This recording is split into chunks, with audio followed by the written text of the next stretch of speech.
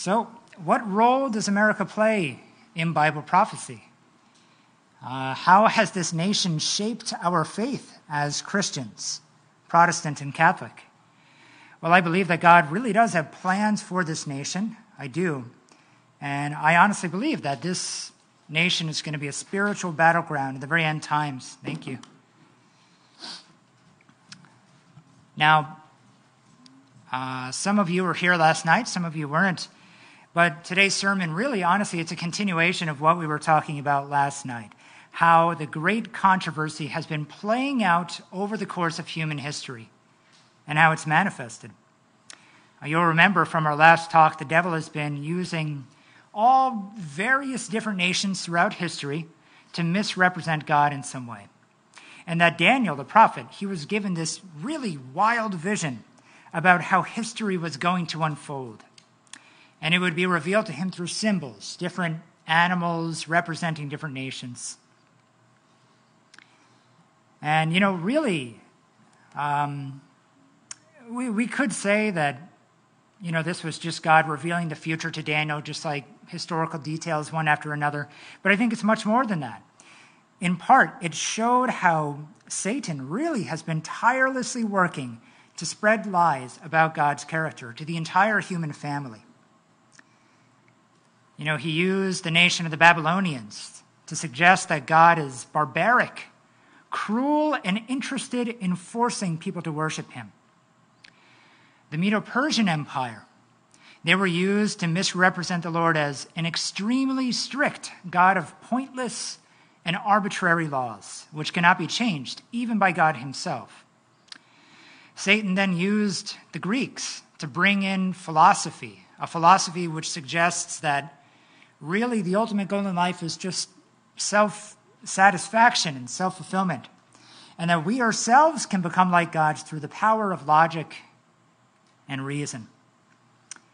As for the Roman Empire, they were used in an attempt to crush not only the mission and life of Christ, but also his followers. And they viciously persecuted the people of God, but they weren't successful. No, the gospel continued to go out.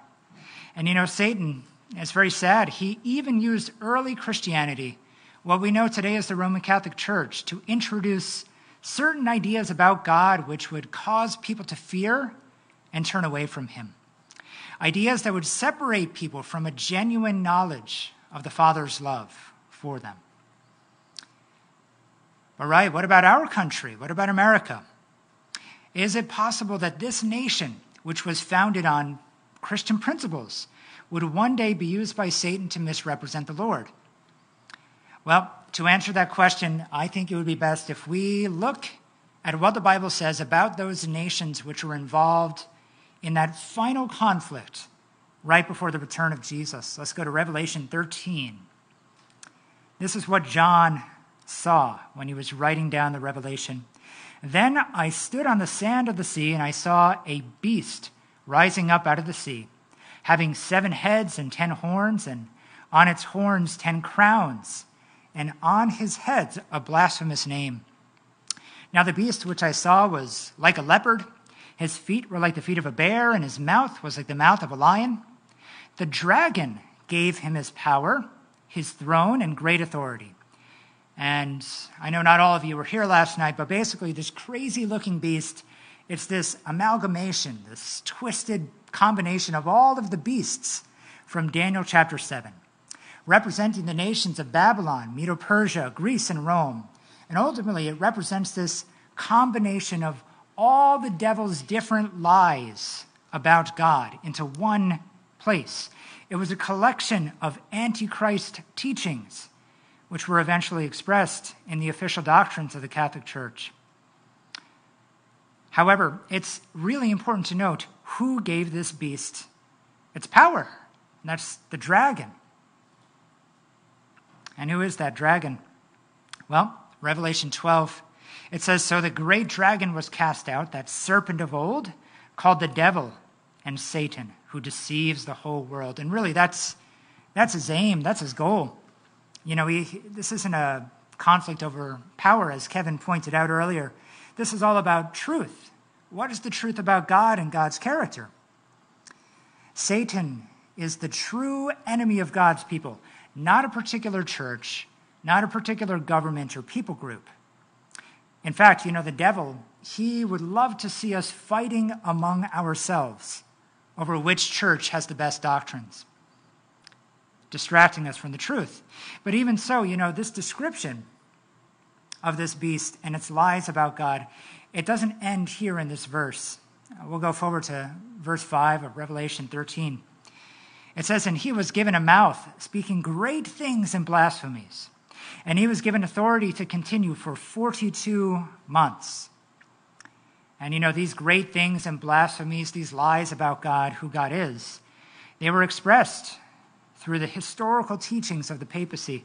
As I mentioned last night, there are very many different types of Catholics today, very many different views in the church.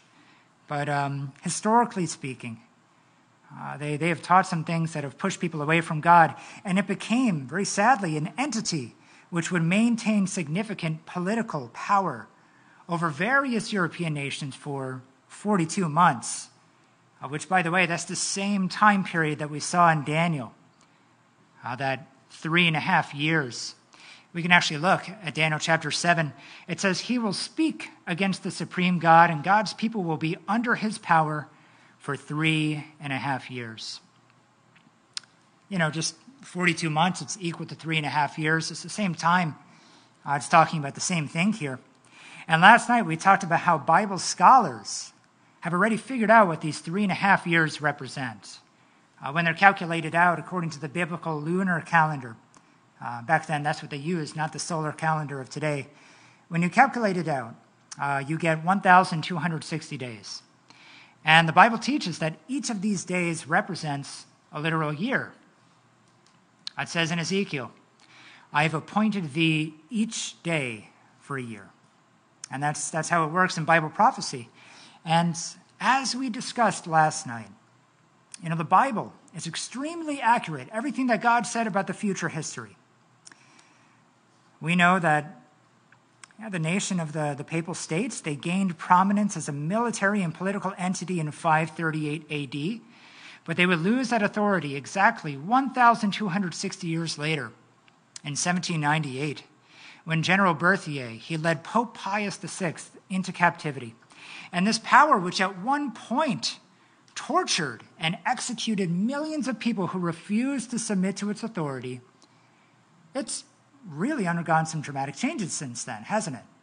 They're not doing that anymore.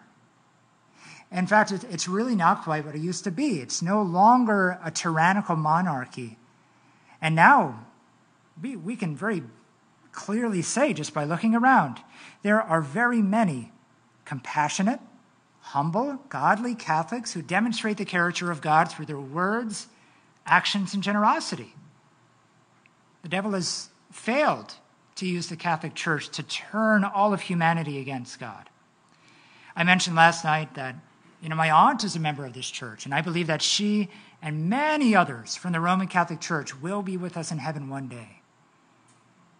And that's because salvation isn't about what church you belong to, but whether or not you have a trusting friendship with the Lord. Amen?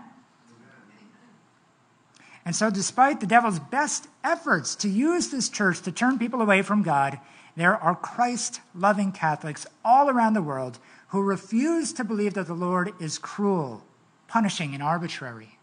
They won't take it. They don't believe it.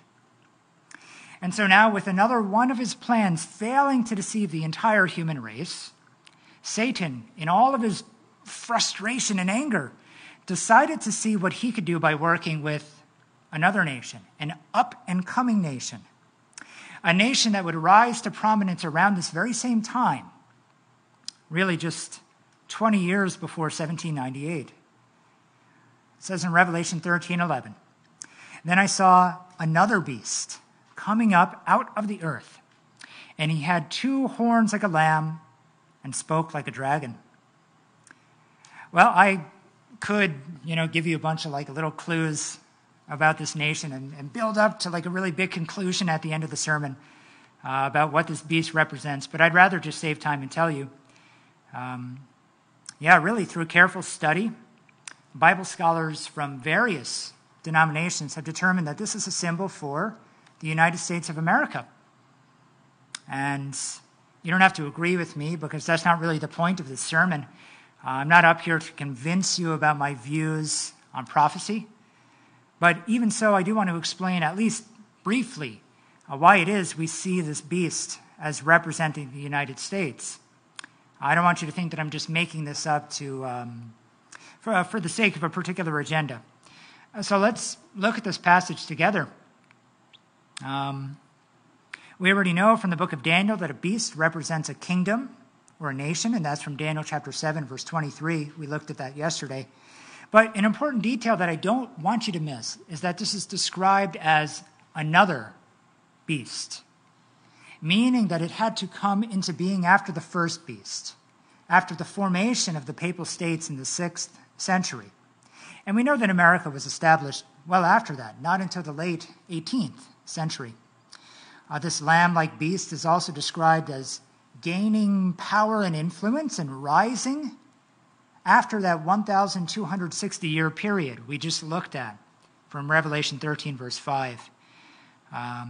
As we said, that period ended in 1798, and history shows that America was rising to prominence during that time, just 22 years after the signing of the Declaration of Independence in 1776. You can go to the next slide. It's the same verse, but underlined a different part. You'll notice that another important detail about this beast is that it's described as coming up out of the earth. And you might remember from last night that the 4 beasts from the book of Daniel, well, I'll actually ask, where do they rise up from? Out of the earth or out of the water, out of the seas? That's right, they came out of the sea. We'll actually read that verse. It says, "And 4 great beasts came up from the sea, each different from the other." So what does it mean when it says that these nations came up out of the earth or came up out of the sea? Well, we're told in Revelation 17, "The waters which you saw are multitudes, peoples, nations, and tongues." So these beasts from the book of Daniel, the nations of Babylon, Medo-Persia, Greece, Rome, they all rose up from the sea, a populated and developed area made up of numerous people groups and nations. And this is a very obvious description of the old world, Africa, Europe, Asia, the Middle East. But as we read before, the lamb-like beast of Revelation 13, it would rise up from out of the earth, the very opposite of the sea. This would be a sparsely populated area without the highly developed cities and empires of the old world. I think it's a very clear description of the new world, the Americas, where the United States of America would be born. Back in Revelation 13:11, another detail is that this beast had 2 horns like a lamb and spoke like a dragon. Well, when we're reading our Bibles and we see the word lamb, everyone, who do we think of when we think of lamb? Christ? Jesus. Absolutely. We think of Jesus. It says in John 1:29, this is when John the Baptist saw Jesus from afar and he points him out and he says, "Behold, the Lamb of God who takes away the sin of the world." That is Jesus. So this second beast of Revelation, it's interesting. It's described as lamb-like, meaning that it would in some way reflect the character of Christ. And really the only nation which would be established on Christian principles on this side of the world in the late 1700s was the United States. You'll also notice that unlike the first beast of Revelation, which had 10 crowns, and on all of those, it had 10 horns and crowns on all of them. This lamb-like animal doesn't have any crowns on its head or on its horns. In other words, it would be a nation without a king. It wouldn't be a monarchy. It would be a nation that does not force religion upon its citizens. And I think this might explain why it has 2 horns, perhaps representing the 2 ideals which made America so unique in the first place, and that's civil and religious liberty. We have a quote here. This is by Thomas Kidd. He writes for the Religious Freedom Institute. He says the phrase civil and religious liberty was a ubiquitous or a common phrase among Americans of the founding era. They did not sharply distinguish between the two, for religious liberty required civil protections.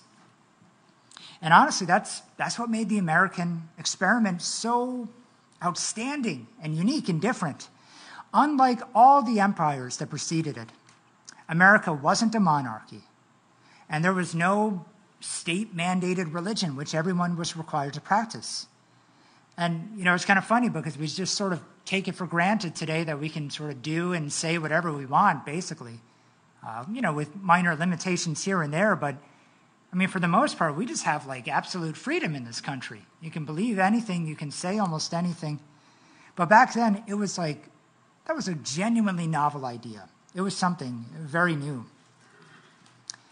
So, when the Bible is describing a people coming to prominence in the late 18th century, being established in the New World upon Christian principles, at least for me, it's very difficult to imagine any other nation fitting that description besides the United States.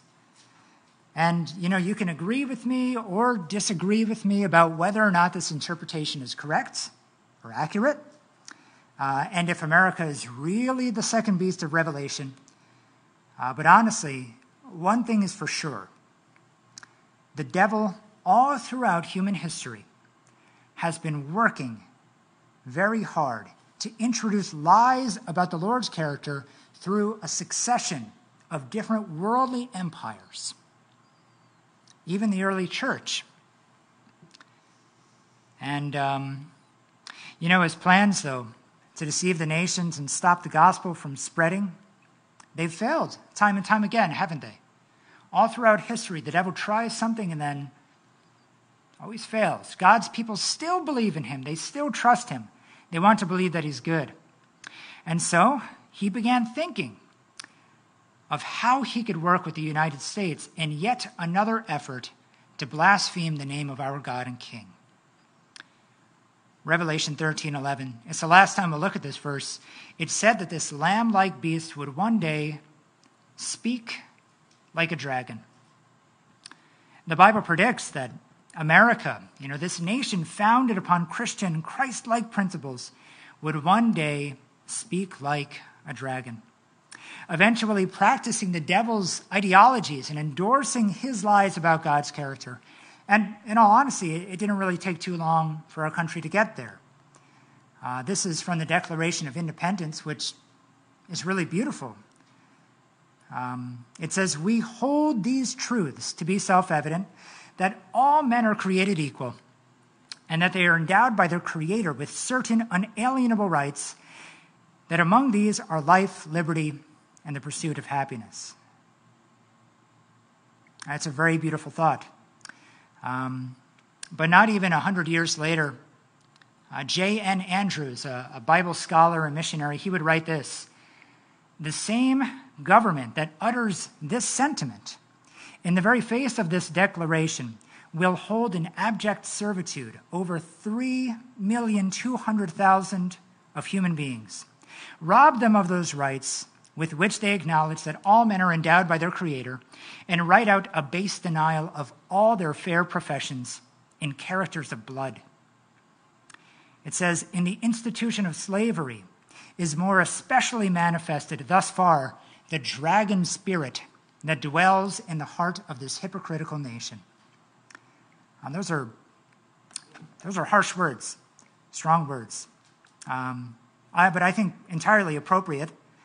And don't get me wrong, I love this country, and I love the freedoms that we have, and I love that we can gather together for worship. And I'm happy to be here. But even though this country was founded on Christian ideals, America has, just like every other nation, it has fallen short of living up to God's holy standards. I would say by the practice of slavery alone, the United States has already been speaking like a dragon for a long time. But there's more recent examples. This is just one. You might think of the way our country's military has utilized torture, sexual degradation, forced drugging, and even religious persecution at different detention centers like Guantanamo Bay, for example. I don't know how well you can read this, but this is a really sad story.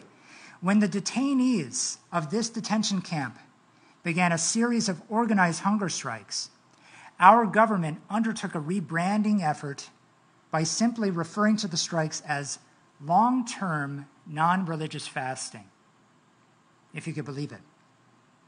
And, I mean, that's pretty awful, I think. And so far, we've talked about different things that the government has done. But the devil he hasn't only been working in the government. He's also brought lies about Jesus into the national consciousness through religious teachings that make our Creator seem like an arbitrary monster. This is a painting of the idea of manifest destiny.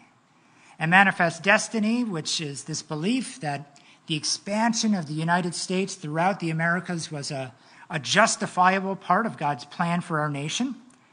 This was an idea that was taught and supported by many Christian leaders. And unfortunately, it was used in different ways by different people. But yeah, at different points in our history, it was used to defend our nation's actions and the near genocide of indigenous peoples on this continent, as well as our involvement in multiple wars. And Christian ministers were saying, well, God has put us here for a reason. We are here to go to war, and we're here to conquer and do this and that. I think it's very sad that God would ever be represented that way. It ultimately taught that God practices favoritism, and that he doesn't really desire the salvation of all of his children, but just a select few. But that's just the opposite of what the Bible says. It says in Romans chapter 2, God does not show favoritism. It doesn't get any more clear than that. It says in Matthew 28, therefore go and make disciples of all nations. God loves all of his children on this earth. No, he doesn't show favoritism. And sadly, the teachings of eternal punishment in hell, the switch from Saturday Sabbath to Sunday, they were inherited by preachers in this nation from early church tradition. And though many of them had good intentions, and I really do believe that, they were ultimately teaching that God is a cruel punisher and that his laws were really nothing more than arbitrary, changeable rules. That's it. But again, nothing could be further from the truth. It says in John chapter 3, for God did not send his Son into the world to be its judge, but to be its Savior. That's the heart of God. And Psalm 19, the law of the Lord is perfect, converting the soul. There's nothing arbitrary about it. It's for our benefit. And so what I want to talk about next, it might be a little bit touchy for certain people. And not that, I haven't been talking about controversial ideas already. But I wanted to bring up the evangelical movement, and particularly how it's been manifesting in our country, in America. While true evangelicalism teaches the truth about God's love and the message of the cross, that's true, evangelicalism. American evangelicalism has morphed into something far less noble. And I'm not going to name any names, but there are certain evangelical leaders who fully endorse using federal legislation to accomplish the will of God in our country. They believe that it's God's will to use the laws of the land to force people into behaving a certain way. And this, by the way, is speaking like a dragon. Nations, they speak through their use of legislation and the enactment of laws, and various evangelical preachers and leaders are pushing for the government to pass rules and regulations that would enforce their concept of morality upon others. And this is a photo taken from a gay pride event.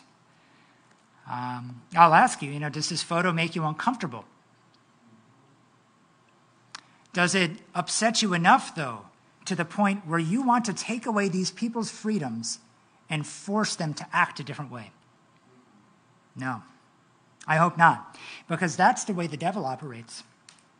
He is one to take away freedom and to force. But sadly, there was a large number of leaders in the evangelical movement who would be happy to support laws that force people to behave in ways which they deem moral or appropriate. Yeah, they hope to combine church and state to enforce biblical morality through legislation. But that's not how God is. The Bible says that Jesus is the God of liberty. Consider what was written in Joshua chapter 24. These are the words of Joshua, but I think God is speaking through him.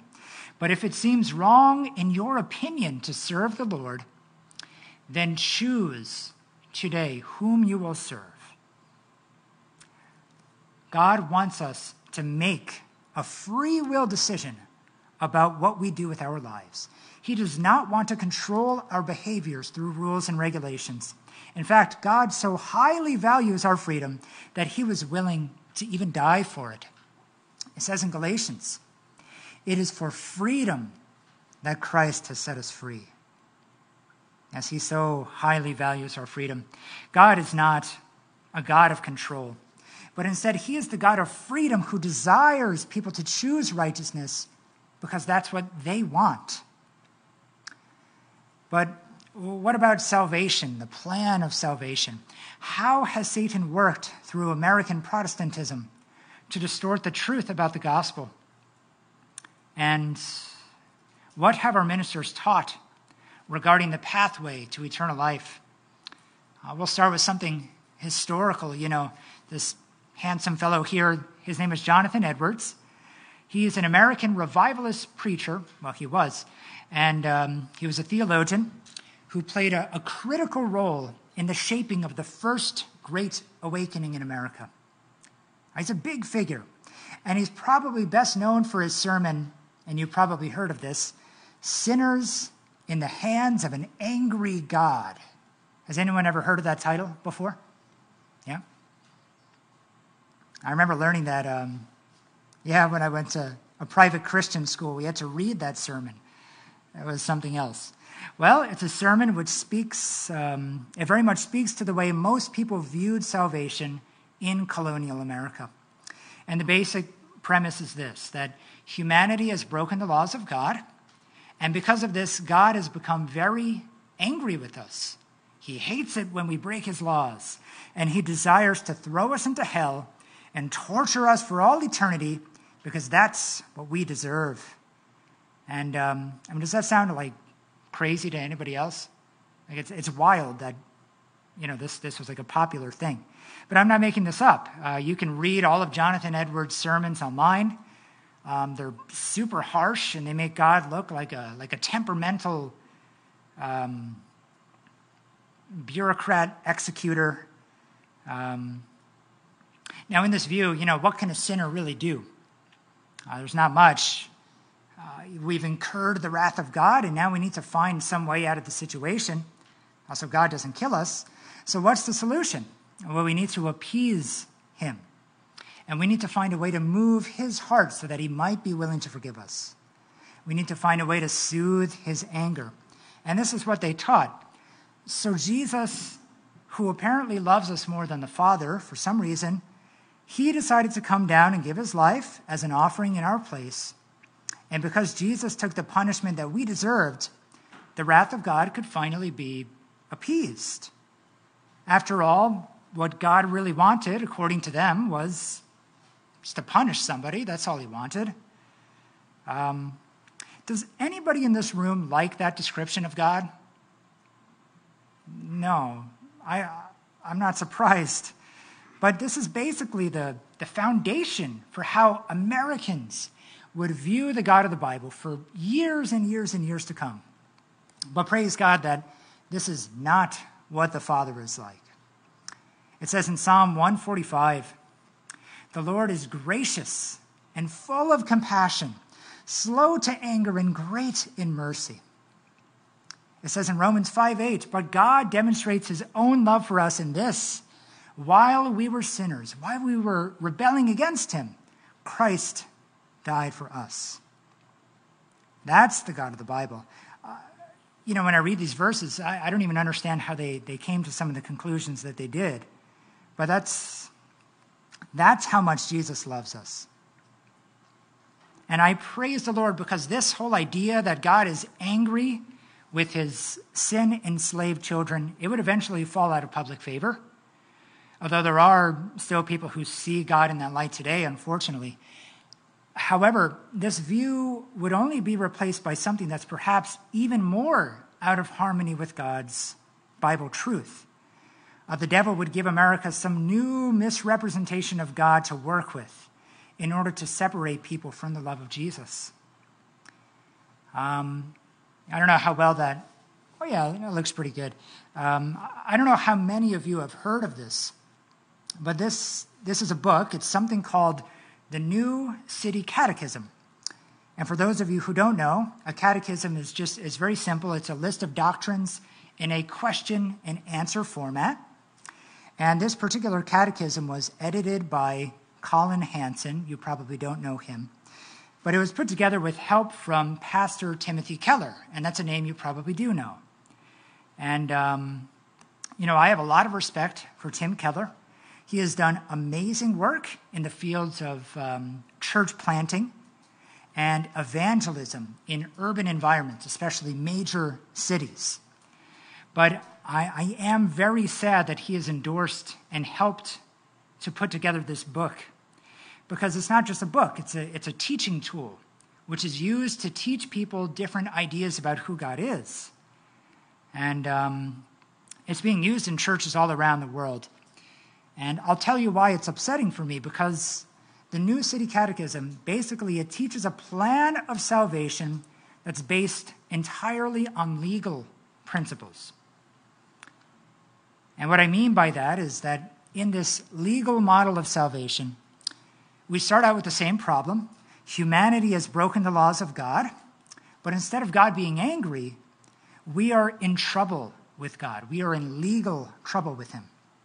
It's not that he's angry, but that he is legally bound to impose punishments on his rebellious children. Even if they're sorry, it doesn't really matter. It doesn't matter if they repent. The law has been broken, and a punishment that is appropriate for lawbreakers must be carried out on someone. At least one person has to be punished for the sins of humanity. Saying sorry and trusting in the Lord, it isn't enough. And people who advocate for this model, and I understand why they do, they're saying that God's justice, which is an inseparable part of his character, is when the Lord enforces punishment upon sinners, since that is what's fair and right. And I would argue that probably in our minds, that it kind of makes sense. When there are people in the world who do really evil things, it feels good for us. We feel like justice has been served when something happens to them that's sort of equally appropriate for whatever evil thing they've done. But God is very different from us. And I think that's the main issue with this catechism and teaching. God's justice is much more merciful than ours. Well, yeah, God's justice is very different from human justice. This teaching, this model of legalism, it basically teaches that God, he actually loves us and he wants to forgive us, but he's actually stuck in a legal bind. His hands are tied because we've broken the law, and by nature he's a punisher, so he has to punish. And how is the sinner saved in this model? It's a little bit better than the punishment. Well, it's not that much better. Basically, the idea is this. Once again, Jesus is the answer, and that he was willing to give his life on the cross of Calvary in order to pay legal fees that, we had accumulated as the human race. And because Jesus has paid these legal fees, God is now able to forgive us and bring us into heaven. Does that sound good either? Something about it's like a little bit off, right? When you read it, just out loud, it sounds very strange. There's nothing in this model about receiving a new heart. I think that's the major issue. There's no genuine need for actual transformation because it's all just about kind of account balance transfers. And I will admit, the New City Catechism, it does talk about becoming more like God by the power of the Holy Spirit. And I agree with that. But it simultaneously teaches that this is only possible because of the legal exchange which occurred on the cross. It has nothing to do with our trusting in God. And so I actually want to read a couple of questions and answers from this catechism just to give you an idea, just so you see what I'm talking about. It asks, for question number 18, will God allow our disobedience and idolatry to go unpunished? And the answer is no. Every sin is against the sovereignty, holiness, and goodness of God, and God is righteously angry with our sins and will punish them in his just judgment, both in this life and in the life to come. It's in this life too, so you better watch out. They add some additional commentary as well. This is actually by Charles Spurgeon. He wrote, God, therefore, not out of arbitrary choice, but from the very necessity of rightness, must punish us for having done wrong. What about question 19? It says, is there any way to escape punishment and be brought back into God's favor? And the answer is yes. To satisfy his justice, God reconciles us to himself and delivers us from sin and from the punishment for sin by a Redeemer. And I want you to think about this idea carefully. This is talking about satisfying God's justice. So let's read the commentary and let's see what satisfies God. The commentary, this is by Micah Edmondson. He wrote, the Catechism is careful to point out that the cause of God punishing Jesus in order to rescue us was grace apart from any other considerations. So in other words, by punishing Jesus, God was somehow satisfied. That's what true justice is in this model. And question 28, what happens after death to those not united to Christ by faith? For those people who haven't become Christians, the answer is, at the day of judgment, they will receive the fearful but just sentence of condemnation pronounced against them. They will be cast out from the favorable presence of God into hell to be justly and grievously punished forever. It's, really sad to me. And, this is being taught to Christians and their children. There's a children's version of this catechism. And there's like little catchy songs so that they make sure to learn, the different ideas, including this. It's being taught to people all around the country, all around the world. This is a very popular teaching. They're being taught that God, by his very nature, is a punisher who must execute judgments upon his disobedient children. They're being taught that the Father is only able to redeem us because the punishment that he planned on giving you and giving me was transferred to Jesus. And that by punishing him, he's somehow satisfied and able to offer us forgiveness. And I think it's really unfortunate, but in this model, Jesus' death on the cross is just an expression of God's punishment for sin. It's just a total legal penalty which needed to be carried out before he could save us from, the supposed justice of tormenting confused and deceived souls in hellfire for the rest of eternity, which I don't see as justice at all. In this model, God is essentially saying this. This is like the summary of all the thoughts here. You either learn to love and trust me, or I will personally throw you into hell and make you suffer forever. And I don't buy it. I reject that. That's evil. That's straight from the devil, because that is not what the Bible says about our Heavenly Father. This is not what the Bible teaches about the problem of sin and the plan of salvation. Let's go back to Genesis. We looked at this last week, or maybe 2 weeks ago. I don't remember. This month is a blur. God said to Adam in the garden, "You are free to eat from any tree in the garden, but you must not eat from the tree of the knowledge of good and evil, for when you eat of it, you will certainly die." God was giving Adam a warning. God didn't say, "Adam, if you eat from that tree, I'll kill you myself." No, he was giving Adam a clear warning about the consequences of sin. He wanted Adam to know the awful results of rebelling against God and putting himself out of harmony with the laws of love.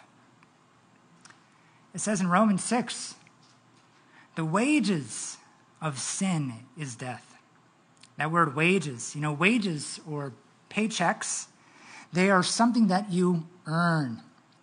It's something that you have to earn yourself. Death is not a punishment which God is required to enforce upon his sin-sick children.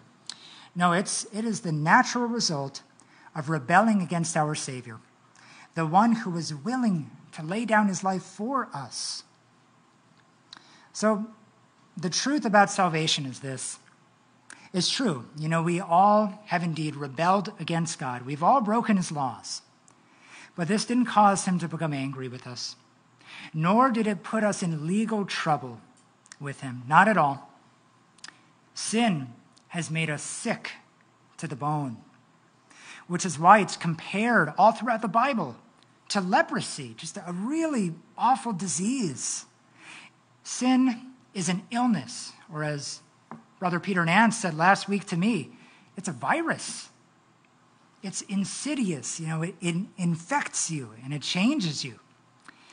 And we've inherited this sickness because humanity has accepted the devil's lies about God, causing our hearts to become twisted and deformed, causing us to fear him. So sin is not a legal problem. No, it is a heart problem. And that's exactly why David would write in Psalm 51, "Create in me a clean heart, O God, and renew a right spirit within me." He understood, this wasn't about, some kind of arbitrary forgiveness or his record being cleansed. He needed to become a new person because he recognized that he was sick. So Jesus didn't die on the cross to pay a legal penalty. He wasn't punished by the Father in our place. No, Jesus died on the cross because it was the only way to create an antidote for sin. He died to reveal the truth about the Father, because that truth is the only thing that can free us from the slavery of sin.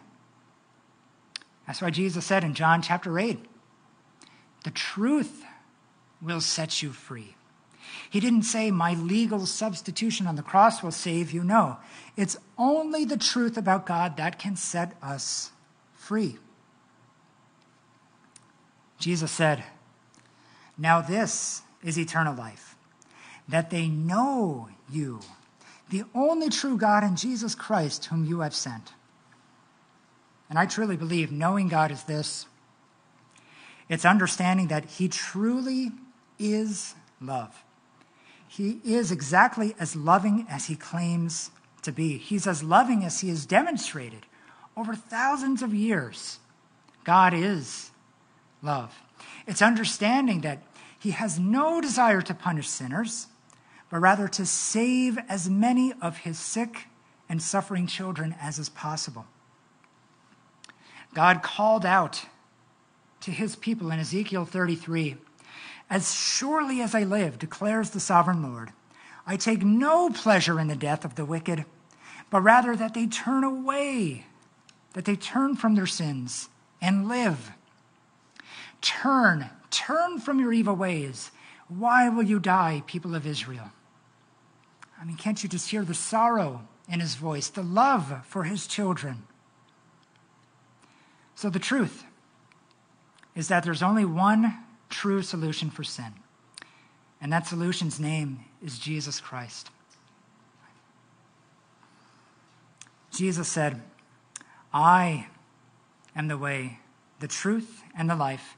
No one comes to the Father except through me."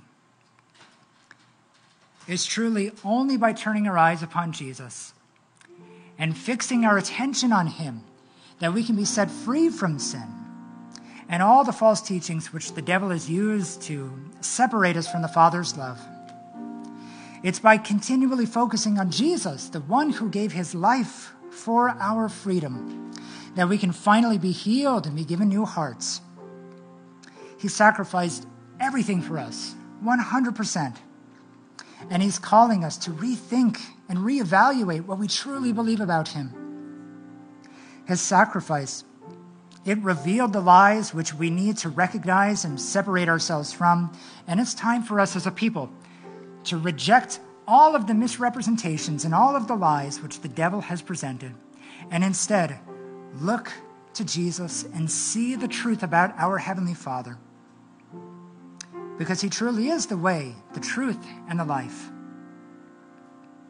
But he wants us to freely choose him, and he was willing to give up everything that you and I might have that freedom.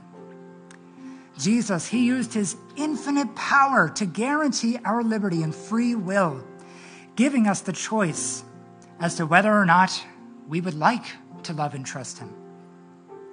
So this morning, if you want to embrace the true character of God into your heart, our loving Father who loves us with a perfectly selfless love, and if you want to fix your eyes upon Jesus, that you might be transformed into his image, then I ask that you please stand.